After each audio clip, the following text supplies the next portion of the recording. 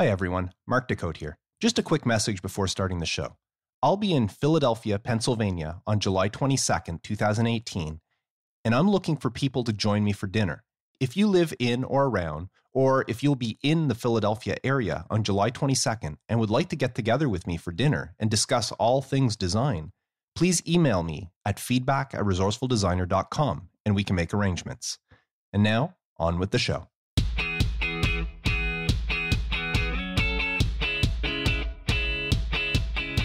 Resourceful Designer, episode 125. Freelancing or design studio? Defining your home-based design business.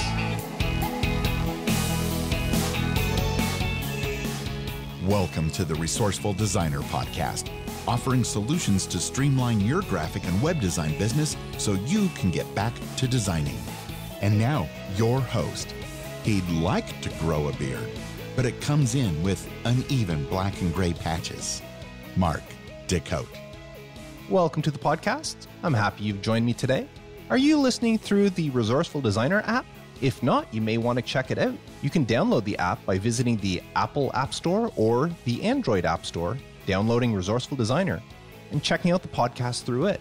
It's pretty cool because it allows you to save, or not necessarily save on your device, but you can favorite certain episodes. So if there's an episode you want to go back to or something you listen to and you say, oh, that's something that's really useful, but not right now, I might need that in the future. You can star the episode, which would favorite them, and keep a folder of all your favorite episodes to go back and listen to. So it's a very easy way to keep track of the podcast and listen on the go on your phone or your tablet. So if you want to give it a try, just search for Resourceful Designer in the iOS App Store or the Android App Store.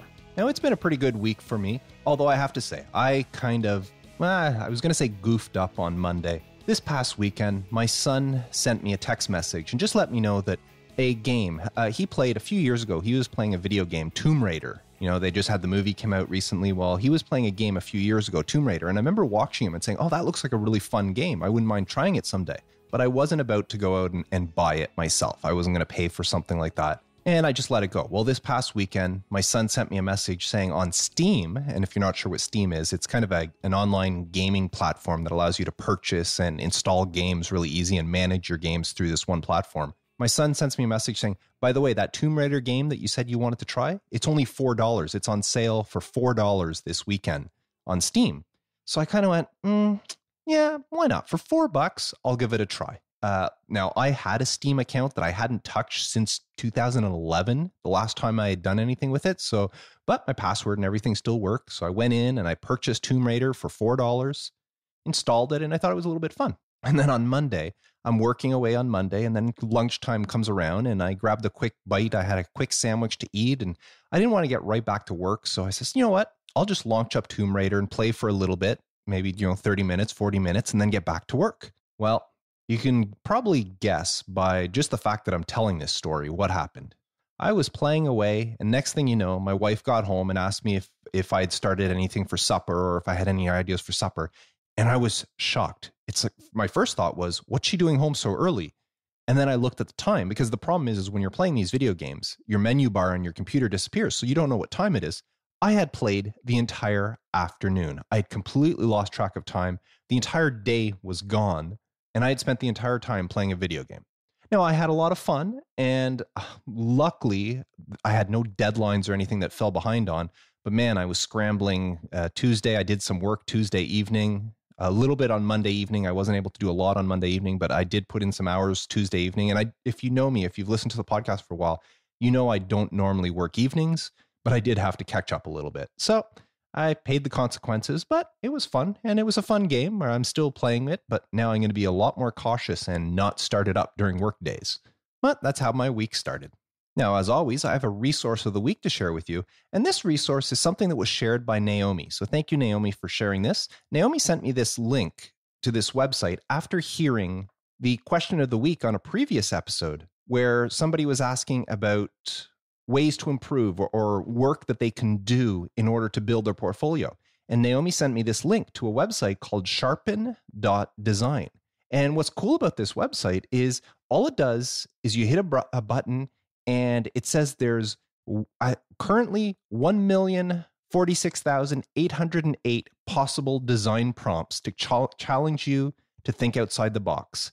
So, as an example, right now it says design a wall vinyl for a tattoo parlor. So it's just to prompt you, like if you want an idea to design, if you're a student or you're starting out and you want an idea, like what can I design?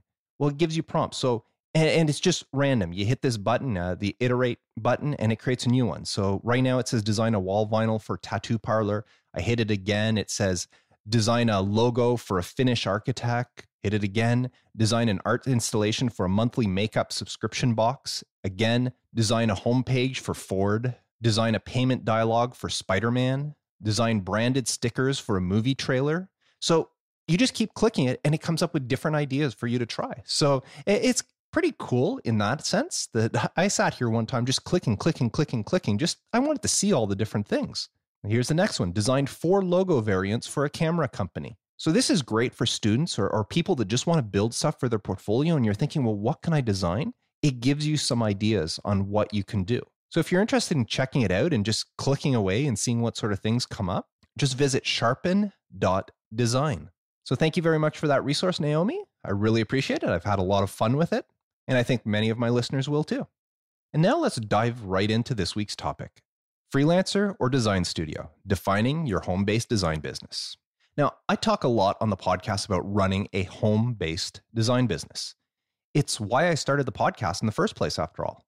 Just like my catchphrase that's on the website and what Wayne says at the beginning of the website, I'm doing this to help designers like you streamline your business so you can get back to what you do best, which is designing.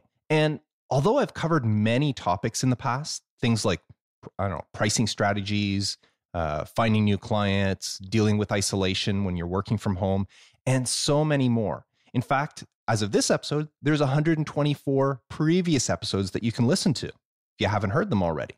And with 124 topics previously, I've never really talked about what options are available to you in the type of home-based design business you run. And it is an important decision because the direction you take in what type of business you run could determine the type of clients you attract.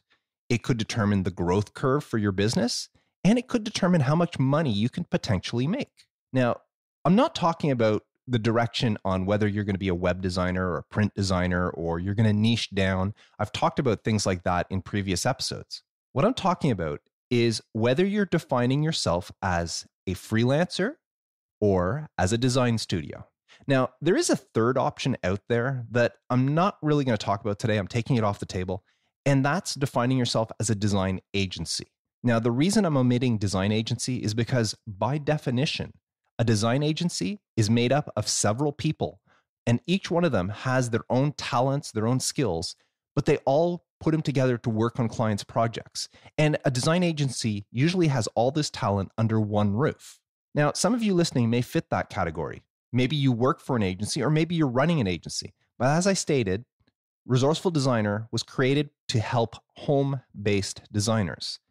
And although not entirely impossible, I don't think there's many home-based designers that are running a true design agency. Now, I could be wrong. And if you do fit that mold, if you are working from home and you are running a true design agency, please leave me a comment for this episode at resourcefuldesigner.com/episode 125. So that leaves the two, freelancer or design studio.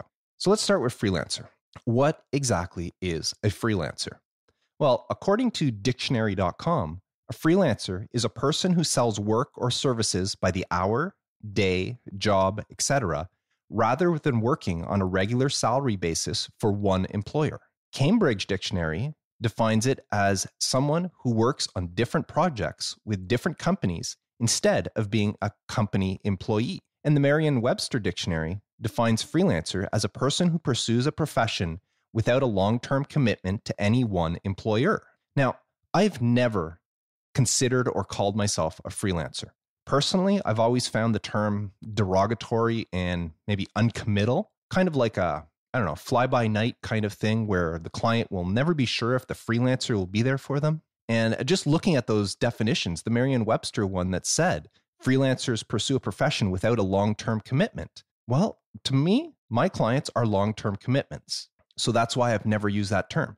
In fact, I did an entire podcast episode way back, episode 17 of the podcast was titled Being a Freelance Graphic Designer Could Hurt Your Business. And in that episode, I actually shared a true story about a designer I know that applied for an in-house design position and didn't get the job because on her resume, she referred to herself as a freelance designer.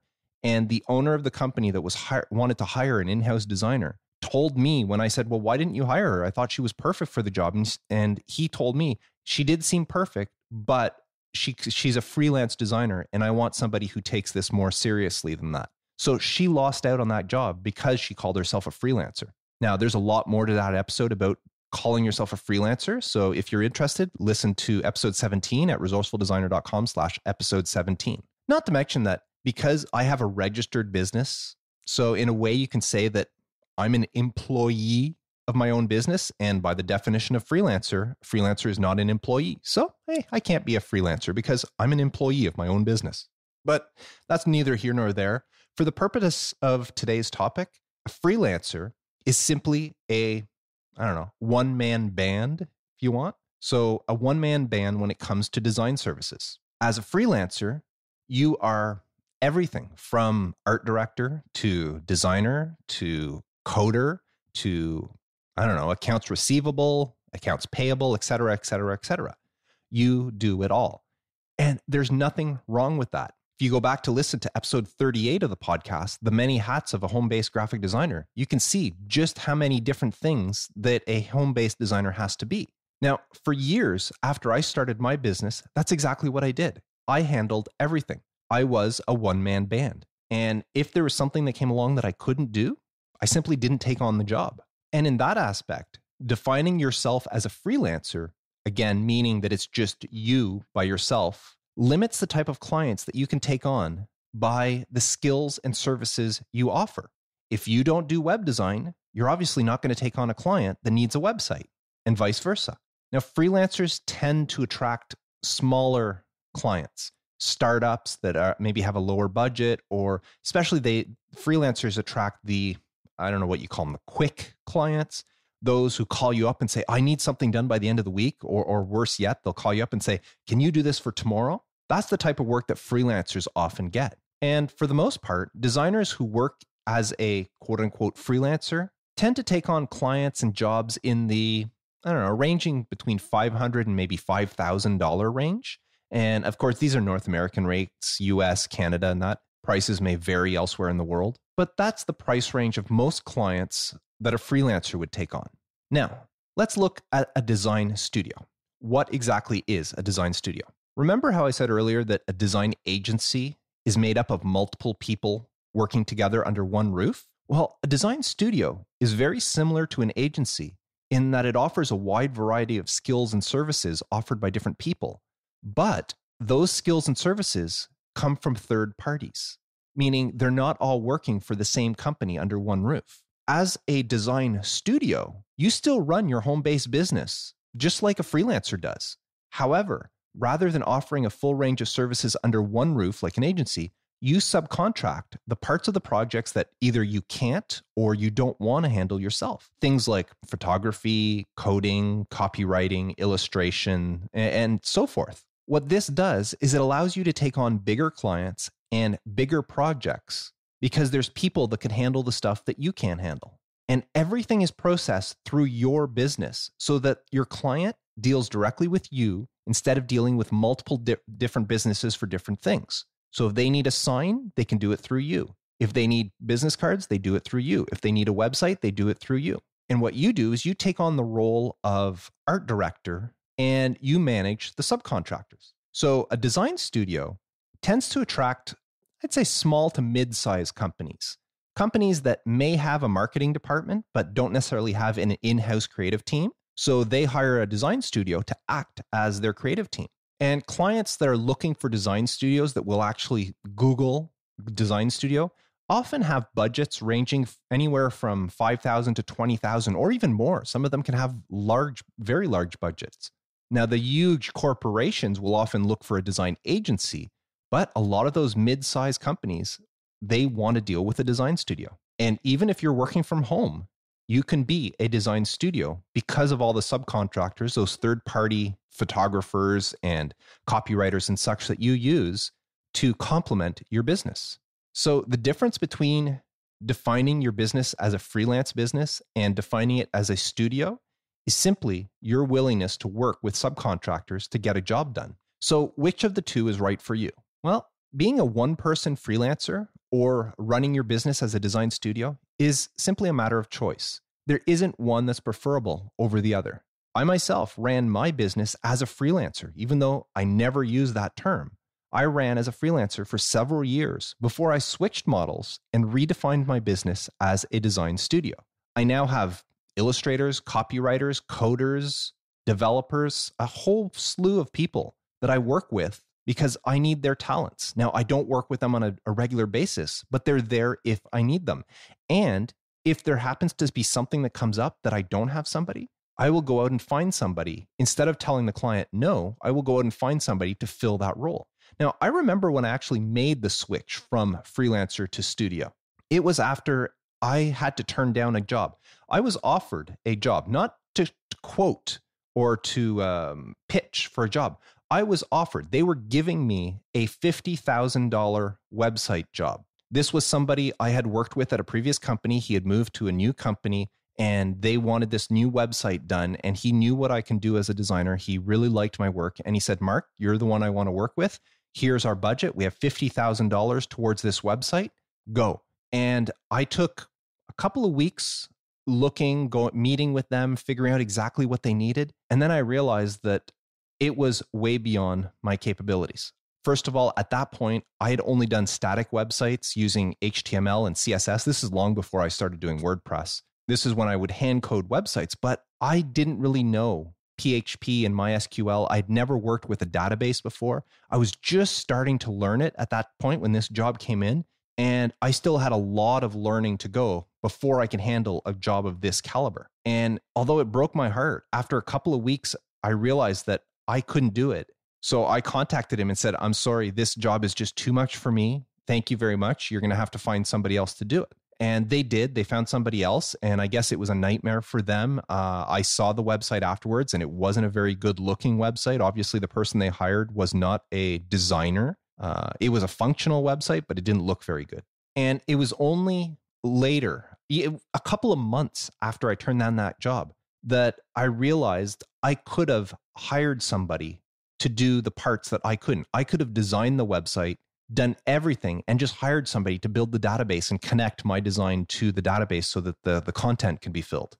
It was something I had never considered before. I had never worked with an outside source, a subcontractor, a third party before. Everything I was doing myself. And in my mind, if I couldn't do it myself, it just wasn't a job I should take on. And at some point, I heard somebody talking about subcontracting, and I thought to myself, why did I never consider that? So it was after that I made the conscious decision to transition my business from being a freelance business, again, I never used that term, but a freelance business, to a design studio. And yes, today I still do most of the work myself.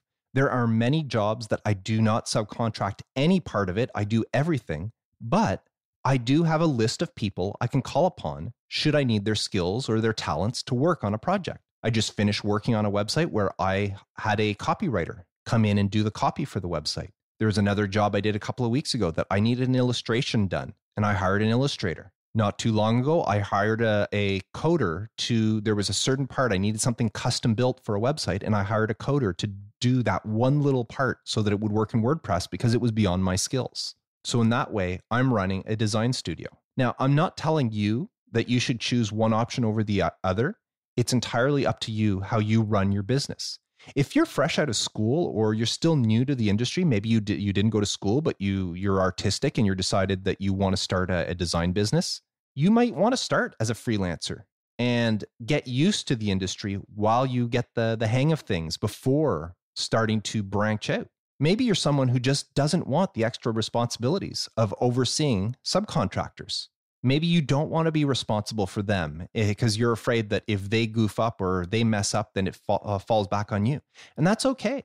There are plenty of designers out there that go their entire career just being freelancers. They never progress to the design studio. Or when I say progress, again, it's not a step up or anything. It's just a different working model. And that's what I wanted to talk about in this episode. I just wanted to give you an idea of what's possible depending on how you define yourself, whether you call yourself a freelancer or if you're marketing yourself as a design studio, and tell your clients what you're capable of delivering to them. Even though they're not services you personally do, you can still offer those services through your business. So that's what I wanted to discuss. Now, I would love to know if you consider yourself a design studio or do you consider yourself a freelancer? Or, as I mentioned earlier, if you are a design agency running out of your own home, let me know. Visit resourcefuldesigner.com/episode 125 and leave a comment for this episode. And now this week's question of the week. This week's question comes in from Allison. She says, "Hello, I love your podcast and have enjoyed getting some great advice on my freelance business from it. I was wondering if you had any recommendations for font subscriptions. Fonts are so expensive. I don't know how designers can afford to purchase so many unique fonts and was wondering if a font subscription would be the way to go." Well, thank you for the question, Allison. Well, first of all, I'm not exactly sure what you mean by font subscription. Is that something that you get a new font on a regular basis, like you're paying a price? I'm not sure I follow that. What I can tell you, though, is there are some really great places to get very inexpensive fonts. One I highly recommend is Design Cuts. If you visit resourcefuldesigner.com/design cuts, and yes, that is an affiliate link. If you use that link, then I'll get a small commission for any purchases you make at Design Cuts. But they often have bundles. First of all, their fonts, if you go through the Design Cuts marketplace, their fonts are not very expensive. I'm looking right now, and you can buy fonts like, here's one for $13, here's another one for $14. And if you buy more than one, you can save even more money. They have a banner right now at the top, save up to 50% when you purchase 2 or more items from the marketplace. Now, the other thing to look at is Design Cuts has a bundle that they sell on a regular basis, or when I say regular, they have bundle deals that'll change. So this current one, there's one going on right now, which is the Professional Dynamic Font Library. And right now they're saying it's quality fonts from some of the world's greatest type foundries, 99% off for a limited time. So according to this, there's 18 fonts in this bundle for just a quick look. And if you look at the different variations of the fonts, so bold and italics and all that, there's a total of 269 individual fonts that would normally cost $2,342. Well, Design Cuts has it on sale right now for $29. That's 99% off.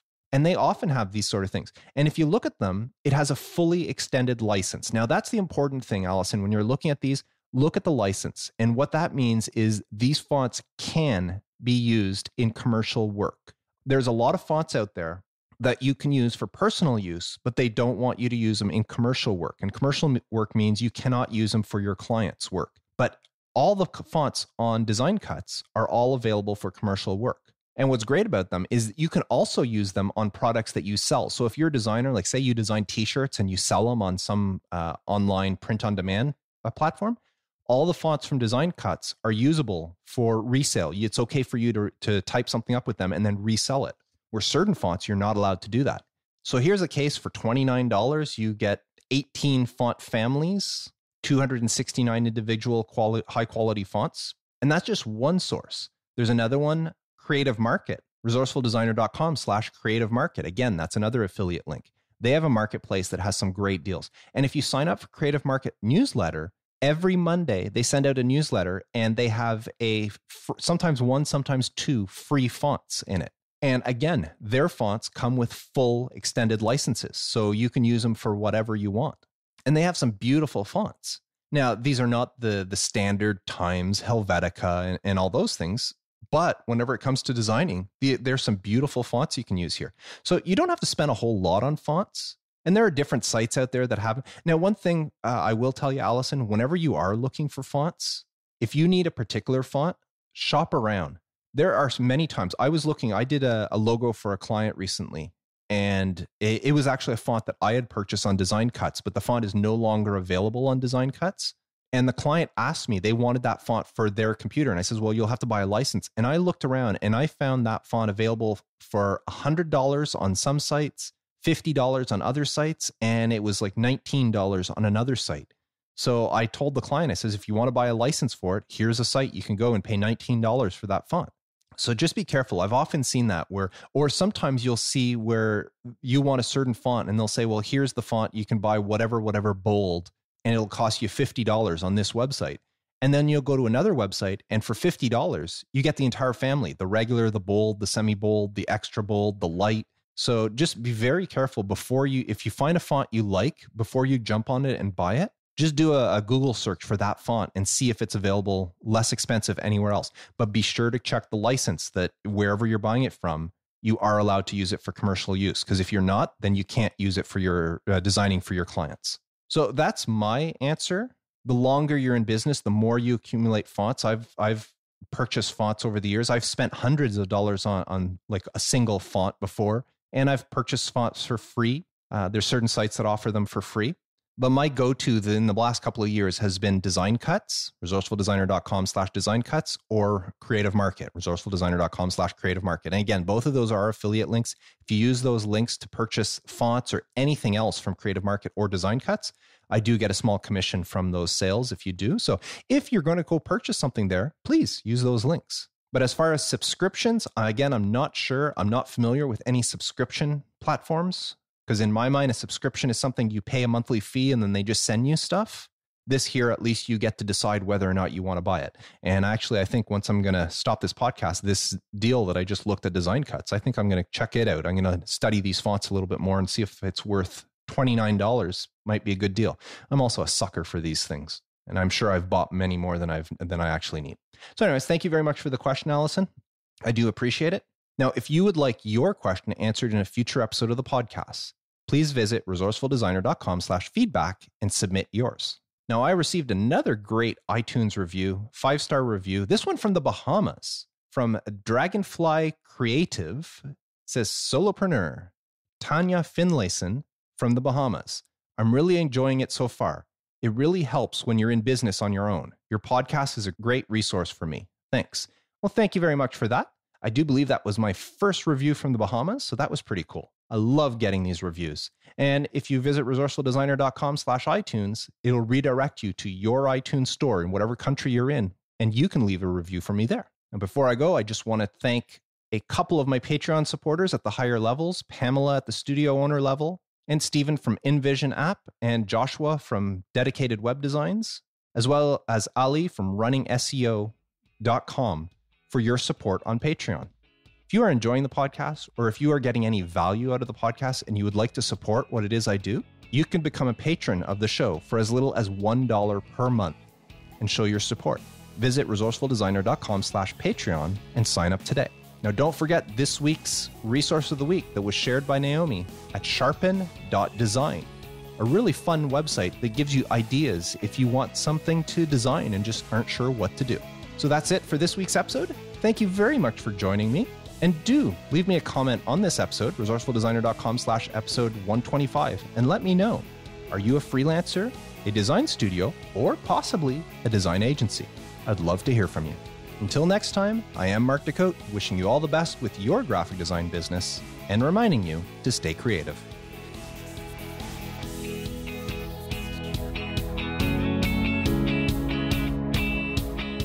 Thanks for listening to the Resourceful Designer podcast at resourcefuldesigner.com.